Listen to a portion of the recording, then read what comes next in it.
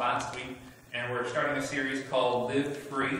And so we want to discover what Paul is ministering to the church of Galatians, and how he enforced or encouraged them to live a life of freedom. So this morning we're going to be in Galatians chapter 2. So if you have your Bibles, you can turn there. I'm using the NIV. I also got a few verses in the Message, and I said, well, maybe I'll throw in the ESV there this week, but mostly focusing on the passage, Galatians chapter 2. My phone doesn't want to.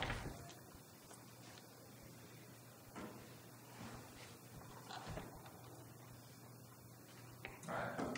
So we're in Galatians chapter 2, and here last week we talked about Paul being minister of the gospel, and he said, hey, you guys have turned to another gospel, and we looked back in the book of Acts and said, what is the message of the gospel? What is it that Paul was sharing that he thought it was so important that others not change it? And that was that Jesus is the Son of God, that he was buried, and he rose again for the remission and removal of our sins. He said we cannot change that gospel. And so he continues in chapter 2. He's going to continue kind of this conversation of the gospel and what it is that he's sharing with other people, and particularly making sure that his message, the message that he's sharing, lines up. So let's read in Galatians chapter 2. We're going to read verses 1 through 5 to start with.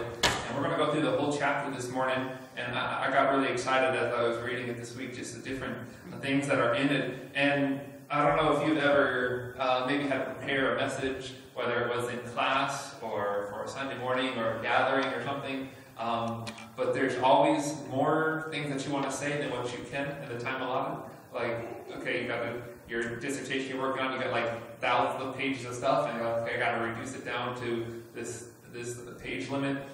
This morning was one of those mornings. There is so many. I could go verse by verse, like word by word, and break down things. But we're going to go and make it through, because I think there's a consistent theme in this chapter. But let's read Galatians chapter 2, verse 1 through 5. It says, then, after 14 years, I went up again to Jerusalem, this time with Barnabas. I took Titus along also.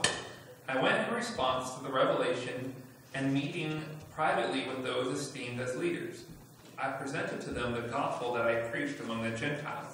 I wanted to be sure I was not running and had not been running my race in vain. Yet not even Titus, who was with me, was compelled to be circumcised, even though he was a Greek.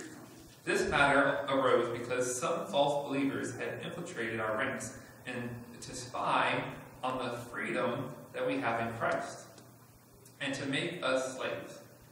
We did not give up or give in to them for a moment, so that the truth of the gospel might be preserved for you. So again, this is Paul's whole mission here, was that the truth of the gospel would be preserved.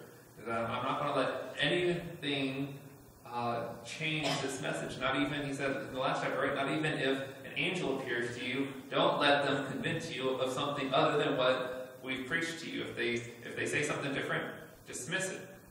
And again, he says, we went up to Jerusalem because we desire to preserve the message of the gospel. We want to make sure that check this gospel. So let's focus in a little bit in here. One of the key words, because we're talking about living free.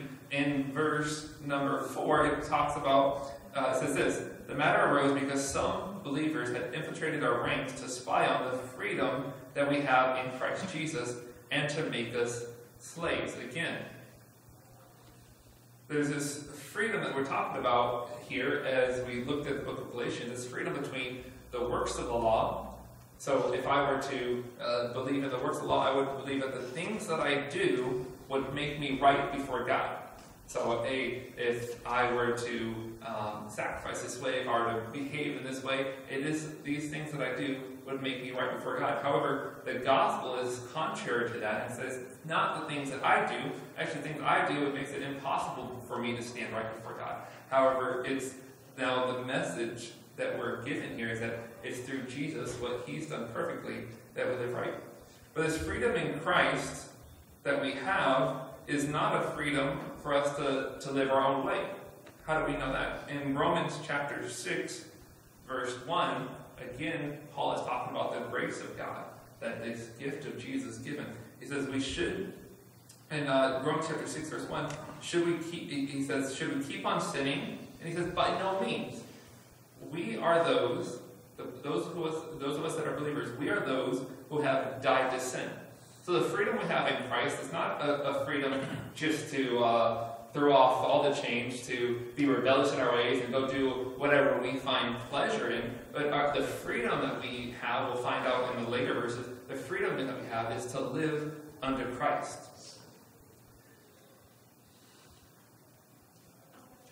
So he doesn't want them does not want to give in.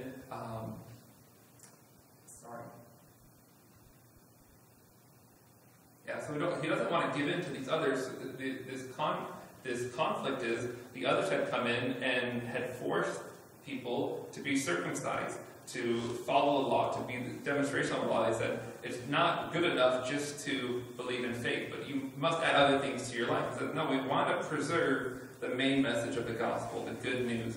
And that is, as if you've been here for a while, you know that the good news is who Christ is, his character, his identity as the Son of God, and what he's done for me.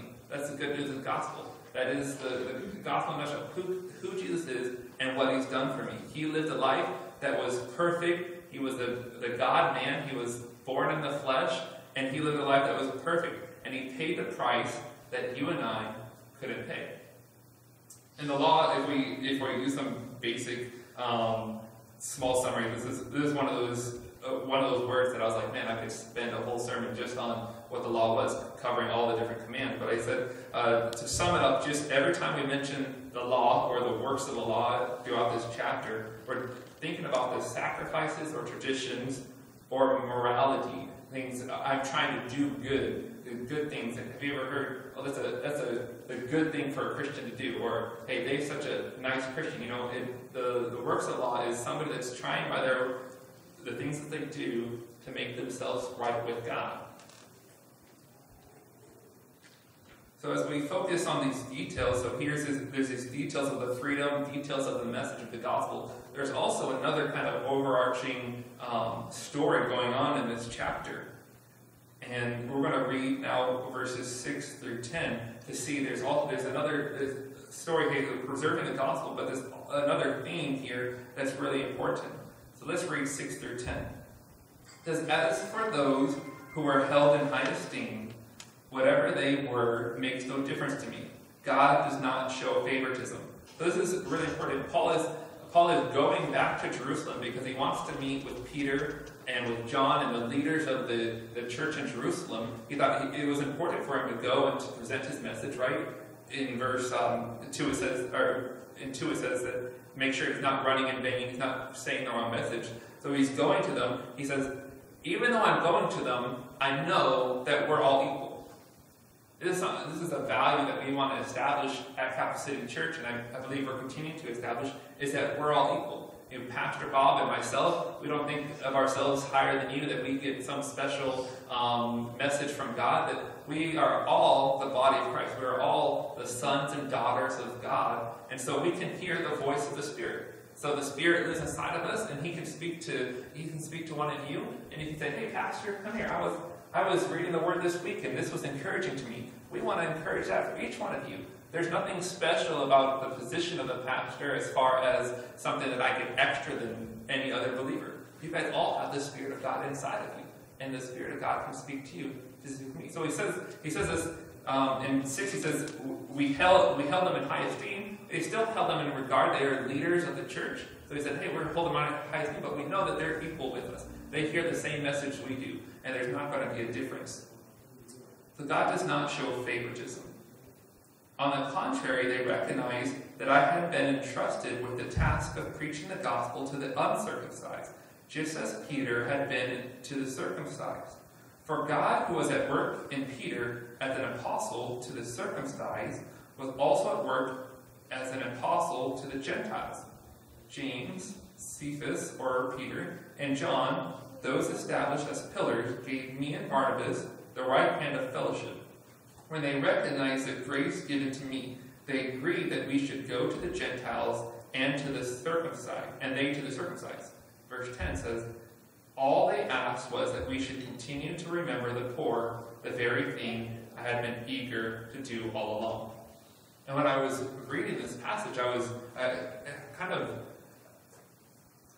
made my view of Paul even greater. So Paul had been a minister at this point, he said, for 14 years. He'd been sharing the message of the gospel. He's been planting churches. He's been seeing lives change, people getting saved, water baptized, filled with the Holy Spirit. His ministry had already been established. There was already life change happening as he went and shared the gospel with other people. But he said, after 14 years, I wanted to make sure that the message that I had, because other voices were trying to tell me, hey, you need to add this to it. You need to add this message. He said, no, I wanted to make sure that the message that I received from Jesus is the right one. So I'm going to go approach these leaders, the people that I have held high esteem, and I'm going to share my message with them and make sure everything that I'm doing lines up. Now, this is, for me, an important underlining theme in Galatians is this desire that Paul had, even as one that had been commissioned by God, to live in line with his authority. He said, I want to make sure that my life, what I'm preaching, what I'm living, lines up with the truth. And so at Capital City Church, man, we love living life together. We say that often. We want to live life together. Why do we want to live life together? Why is it important that we say, hey, we're a body of Christ. We're not just individuals out running around Madison trying to live for Jesus? It's for this very reason that Paul went before the leaders in the church. He said, hey, I want to make sure that I'm not running in vain. I want to make sure that my life is aligned with this, that this is the message of the gospel. And so as I was reading, I said, I've got to bring out this point that it's important for us as believers to live life together, to live life underneath authority, so that we can see where our lives line up with the message of the gospel or where they're off. Now, I'm hoping, I mentioned this a lot in our missional community, but I mentioned, hey, as I'm teaching this, I need you guys also to speak this into my life, because I know sometimes you may notice maybe an interaction I have with a neighbor, or an interaction I have with my wife, or maybe even one of the members of the Bible study, or one of the members of the church. Hey, Andrew, that didn't line up with the gospel. Andrew, when you said that, or when you did that, that wasn't a demonstration of Jesus. We need that in our life. And Paul was one that understood the necessity of living within a body, living underneath authority, so that, hey, somebody could guard my life, because we know that sin is deceitful. One of the most humbling things is knowing that sin is deceitful. I could be deceived. I could be thinking I'm doing the right thing and be deceived. And I need my brothers and sisters, I need the Holy Spirit to live inside of me, so that, hey, I could be called out, so that my life would align with the message of the gospel that I'm sharing. We desire that our lives reflect the message of Jesus. And I believe that's true. If we get the message right, we've been talking about the gospel for those that have been here over the last year. We've talked about the gospel almost every message now. And we say, if we get the gospel right, if we get the message right, our life will be right. If we believe the right thing, our lives will reflect the right thing. And so that's why this is so important. And that's why Paul understood it. He said, I know that if my message is right, my life is going to be right. And that's why Peter, he adds at the end, in verse 10, he says, and they wanted to, all they asked is that we should continue to remember the poor, the very thing that he was eager to do all along. See, the message had so changed who Paul was. The message is that the Father God loved us while we were sinners. While we were wrong, he loved us. And while he loved us, he sent his Son. He paid the ultimate price on our behalf. And so when we begin to understand that, our lives, we begin to live our lives differently. We begin to identify with others that are in the same position that we were in. Wow, they're in that position of brokenness. They're in that position of bondage. They're in that position. They have a weak position. And usually sometimes, if I'm honest, I on my worst days, probably sometimes even on my best days, I tend to ignore the fact that God gave me a great blessing that I didn't deserve, and I need to also be able to give that to others. And Peter was saying, hey, you've been given a great blessing. Make sure that you also bless others. Make sure that you remember the poor. That's the statement there. Remember what has been done to you. Remember the message. Let it affect how you live out your life around other people. Remember the poor.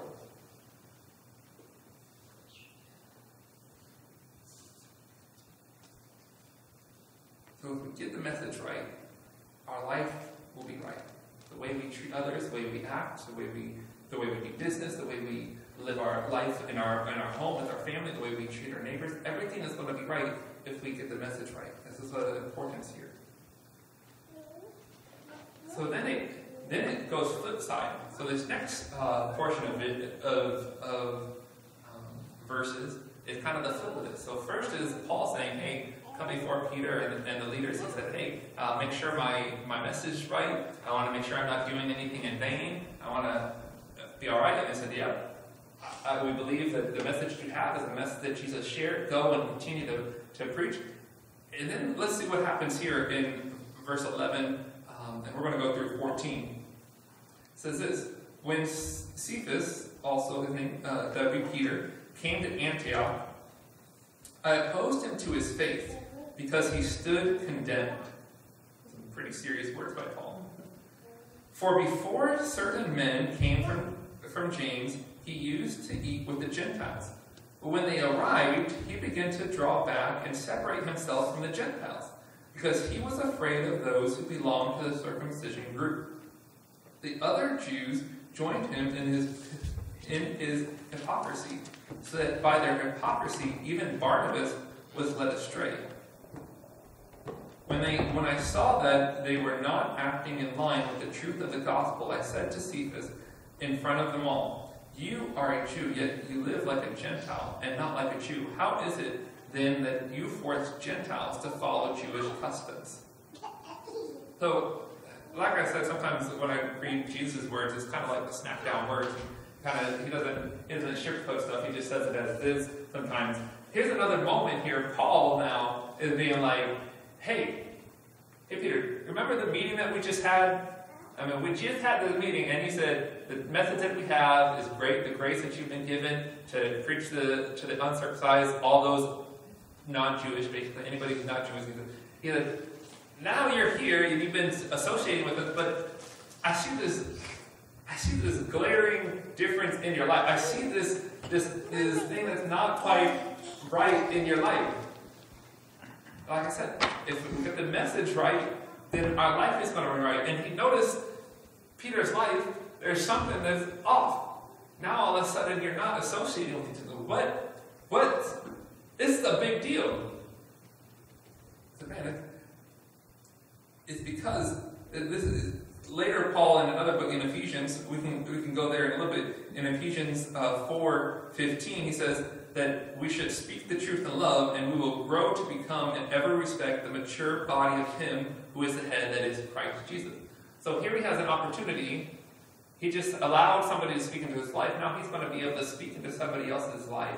He's going to speak into Peter's life and say, hey, I want to speak some truth to you, Peter, to make sure that you're going to continue to grow in maturity so that we can be built up into Christ, because the message of Christ is of the most important thing. It's the most, we have to get this right.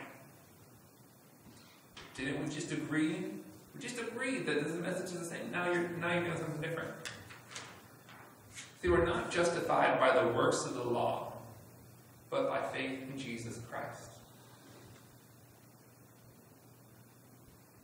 We have to be careful in our life that we don't also fall into the trap that the works that we do justify us. I was trying to think of different things. Even sometimes, Peter mentions to care for the poor, but sometimes even in our caring for the poor, we're trying to justify ourselves. We're trying to make ourselves right. We're trying to do something in order to make ourselves feel better or look better before God. See, God, didn't you see how I gave that money away to this person? Didn't you see how I sacrificed my time in this moment? As if somehow that's going to better our position with the Lord. The Lord says, what Paul is saying, this message is that no, there's nothing that you can do. Your acts are not worth what you think they're not going to do anything for you. But the grace of God, what He has done, the life that Jesus lived, that is the better work. That is the greater work. That is the greater thing that we can put our faith in and say, hey, I can't do this.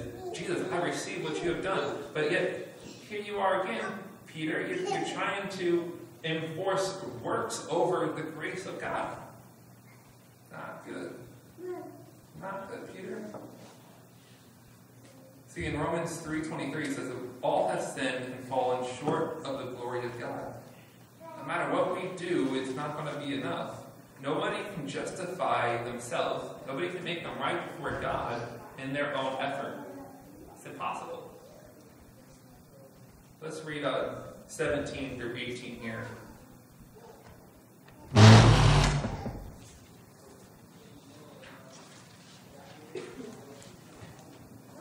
17 verse 18, Galatians chapter 2 says, "But if in seeking to be justified with Christ, we choose to find ourselves also among the sinners, doesn't that mean that Christ promotes sin? Absolutely not.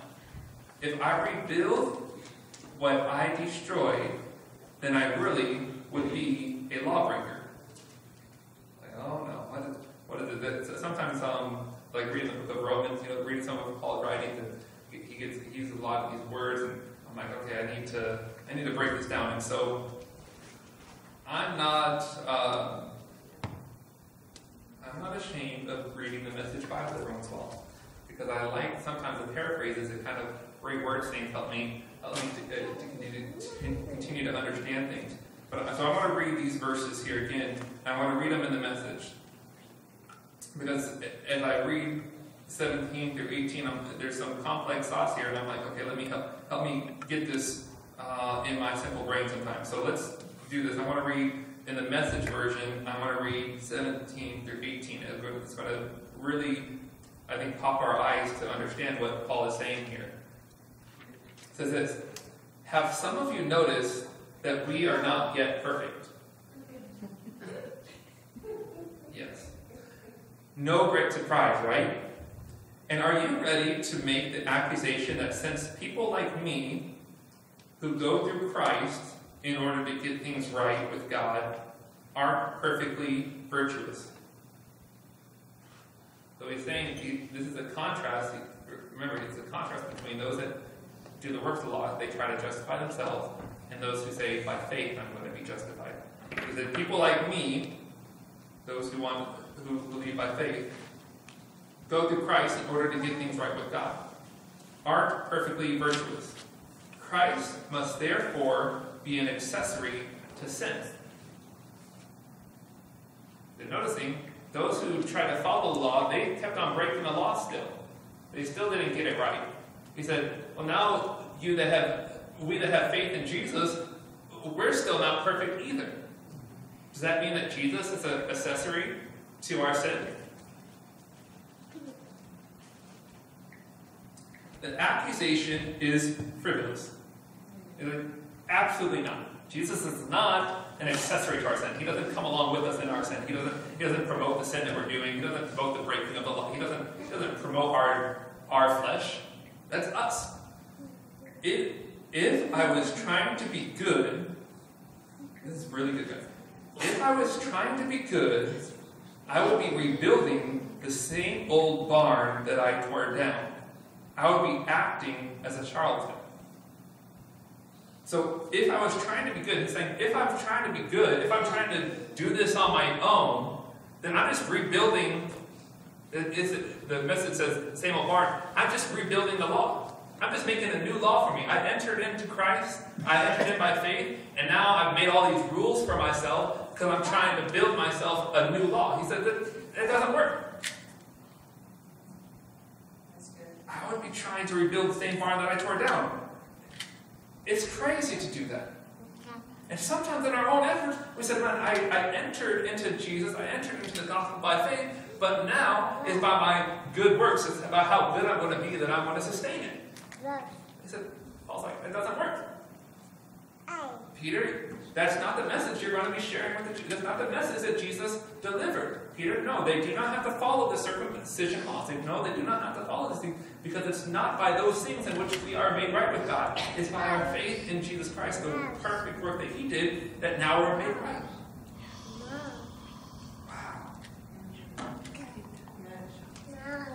We want to make it, sometimes we want to make it like our morality, right? The things that we do good. We sometimes act like the morality is being nice and being a good person is like the cornerstone of what it means to be a Christian. But that's not. It's who God is and what he's done for us that then changes us. I'm not a good Christian because I'm here on Sunday morning. This building doesn't make me a Christian. What Jesus has done for me makes me a Christian, makes me a follower of him, makes me a loved son of God, right? And so I put my faith in what he's done and not what I've done. It changes things. We've got to have a little different of a mindset. Now, it doesn't mean, I've noticed, sometimes I notice when we say things like that, like, hey, it's not Sunday morning that makes you a Christian, then everybody begins to not come on Sunday morning because, hey, Sunday morning, but this is an important time for us to equip and encourage you to continue to live for God, But like, Pastor's out fishing this morning. That's okay. Every once in a while, we got time away. He's still going to gather with the body on Wednesday night and be encouraged and be around the Word, So I'm not going to promote vacations every weekend, okay? We will still want to maintain a Sunday morning gathering, so that we can be encouraged and build up, right? But the point is that coming here on Sunday morning does not make you right with God. That's right. But it encourages you, it equips you to continue to live for him. Yes, Right? that's it. Okay.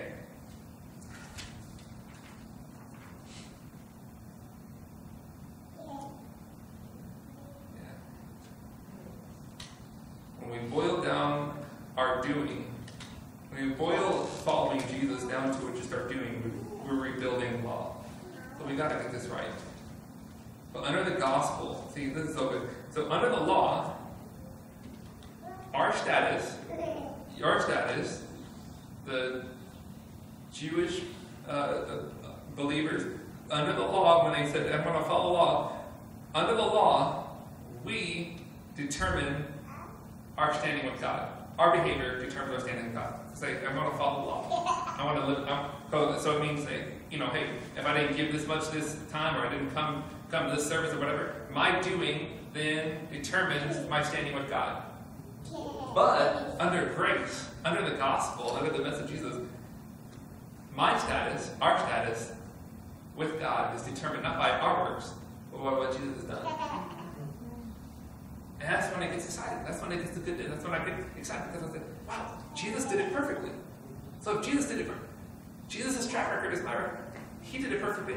So I throw myself on Jesus. I throw myself on the gospel. I need this grace. I need his influence in my life that I may live free. Verse 19.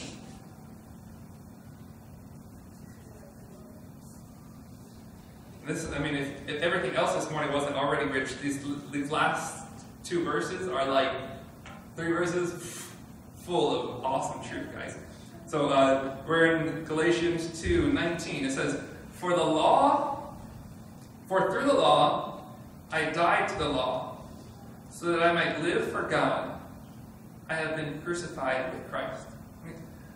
Let me read it again. For through the law, I died to the law. I mentioned Romans 3, right, that all have sinned and fallen short of the glory of God. Through the law, I died to the law. When we try to achieve the law, in Romans, Paul talks a little bit about the fact that the law, it didn't bring freedom. The law actually showed us how wrong we were, basically. The law was there, and it said, wow, look, I keep on falling short of that. And that's basically what the law is for here. So it says, for through the law, I died to the law. To the law, I kept on dying. I kept on missing the mark. I kept on missing it. So that there was a law in place that we would be reminded that we aren't good enough, that we don't have a right standing with God, so that we might live in Christ, live in God through Christ, who has been crucified. By being crucified with Christ. wow, thank you, God, that you do bring your word, and your word brings correction to me, it brings rebuke, it brings encouragement. It shows me, basically, that I need God. That I couldn't do it on my own. That apart from Him, I could do nothing. Life is, without Him, is nothing. It's failure, it's brokenness, it's incomplete. And the Word reminds me of that, so that I live in God. As we look in Galatians, we're going to continue looking in Galatians, that this aspect of being crucified with Christ. So my desires, who I am, the things I want to do, the good works that I try to do, those things have been crucified. Those things die away so that I may live by Christ. How do we do that? We're going to look in the rest of Galatians and talk about the Spirit of God that comes in us and enables us to live like Christ. Because if we read the rest of these verses, it says, I have been crucified with Christ, and it is no longer I who live, but Christ who lives in me. The life I now live in the body, I live by faith in the Son of God, who loved me and gave Himself for me.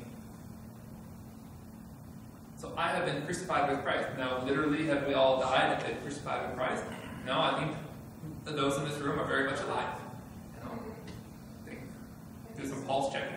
But I think we're very much alive. But he says, this figurative speech is talking about the flesh, who we are, our desires, all have been passed away, and they live now. My desires, my soul, my spirit, everything within me, now it lives for Christ. Those who have made a decision to follow Christ in faith. The old is, right, the other passage, right, the old has passed away in Corinthians, and the new has come. Now we have a new life in Him. Our desires and who we are changes. And I begin to look more and more like who God is. That's the journey of a believer.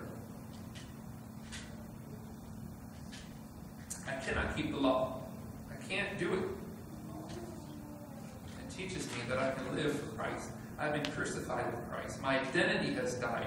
Who I am is gone. And the works of, now I receive the works of Christ. The life of Christ is so important. That's why the gospel message, it doesn't just entail the death, burial, and resurrection of Jesus. It also includes a life of Him. Because now, when I think about how do I live, how such do I live, I say, wow, look at the life of Christ. And I say, man, I want to receive that life.